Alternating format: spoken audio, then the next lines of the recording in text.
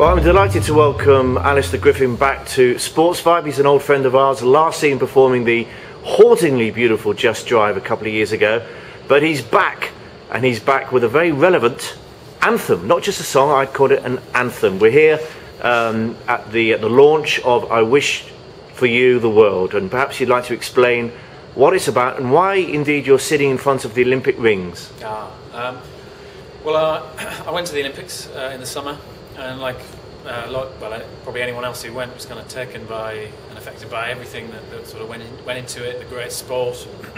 But I think above all else, the thing that got me was it was the Olympics. It was about the people, and the people who made the games were in large part the games makers, fulfilling lots of roles within the infrastructure of the Olympics, and their sort of enthusiasm and drive was a great part of it. And I thought it would be a great idea to work with the games makers, and I discovered there is a games makers choir that formed.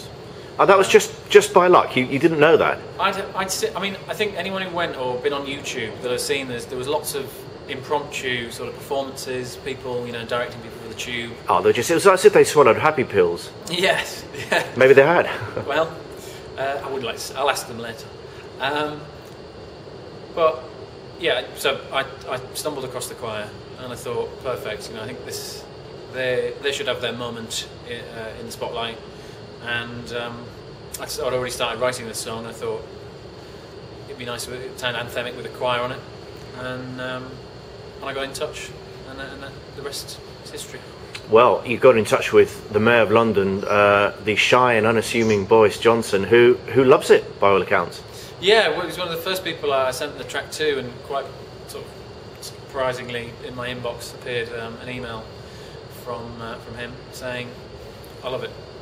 What can I do? What can I do to help?" And so he's been very supportive and very kind about it.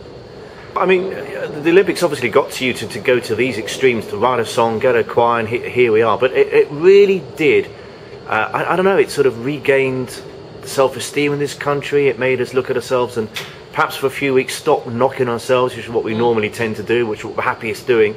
And we just got it so right, didn't we, as a country? And I guess that must have fueled you.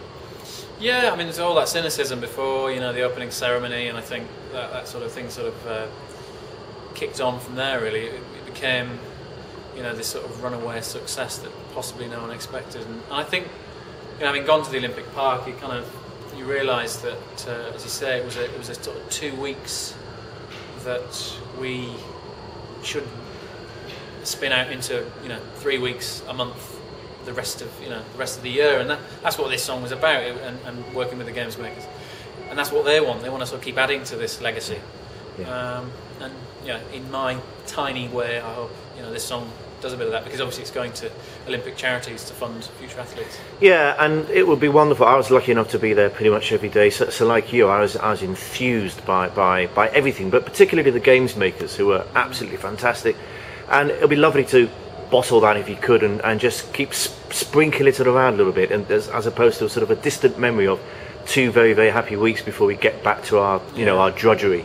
That's right. And things like this, some people will be cynical, and I know that people say at the games makers, they see them walking down the street in their uniform and they say, "Oh, the Olympics finished." It's finished, and you got to sort of look past that. And or legacy is the big word, isn't it? Legacy, and it's not just from a sport point of view. Well, I think legacy. It's almost got a bit of a cliche, legacy. It's sort of become a word that we can all sort of cling to. But the reality is, you need to do things like this, and this is like the epitome of the legacy, actually, really, because we're all doing it for nothing. We're not doing it for nothing. We're doing it to raise money once again for charity and sport, and putting money back into sport.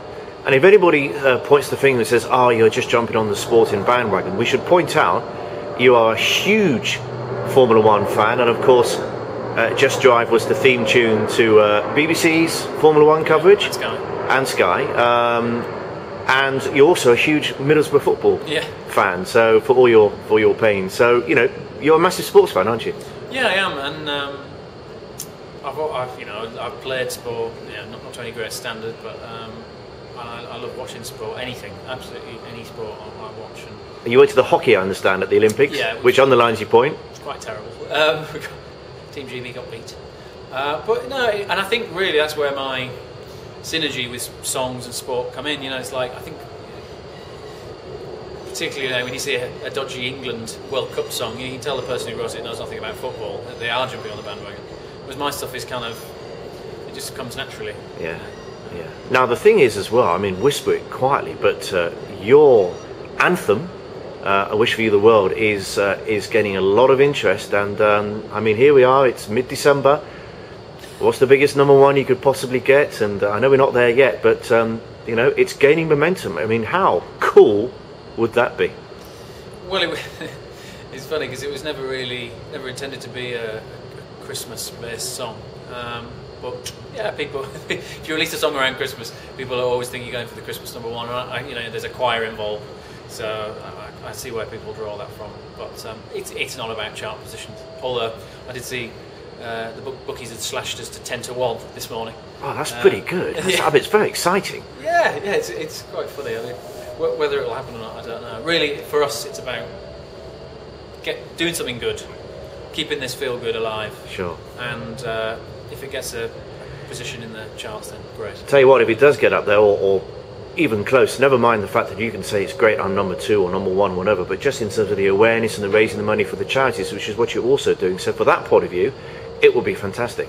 Yeah, and that's the lovely thing about it. You know, the games makers turned out and were a huge part of putting on the Olympics, and now they want to carry it on, and they're back again, and they're doing it. They're volunteering again to raise money for future Olympians and Paralympians, and I think that's Fantastic. just ticks all the boxes. And also the Paralympics, how good were they? I mean, the Brits don't normally do proud, do they? They don't sort of like to shout from the rooftops, "I'm British and I'm proud." But it was a proud summer, wasn't it, to be in this country? Absolutely, and yeah, you're right. The Paralympics were phenomenal, and it was great because the Paralympics doesn't always get an airing. You know, It's normally like the poor relative, isn't it? Yeah, the distant relative. Not this time. No, it often is not forgotten, and I don't think in this country, but in other countries it doesn't get its hearing. But because the Olympics sort of set everyone up, you know, tickets were sort of flying out the door, and it gave it a great platform, and the platform it deserves. And yeah, it was a year to be proud to be British. Yeah. Finally, any particular highlights for you from those Olympics? I mean, there were so many, weren't there? But I was there to see Mo win both golds, and 82,000 people were off their feet. Yeah, I was outside.